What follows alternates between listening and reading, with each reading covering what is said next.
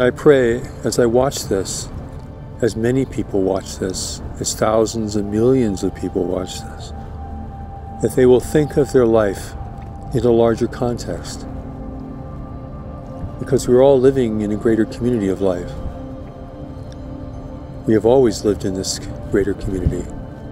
Our world is directly connected to it, and we are too, every one of us.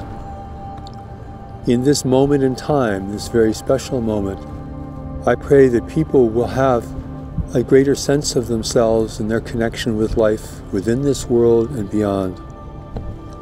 A greater sense of destiny as humanity stands at the threshold of a greater community of intelligent life in the universe.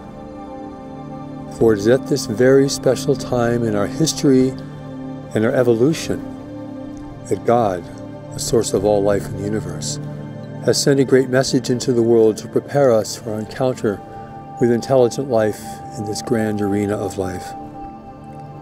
To reconnect us with our ancient connections there, within and beyond this world, and to prepare us for humanity's emergence into this greater community, which will alter the course and the future of every person's life in the world and of all those yet to come.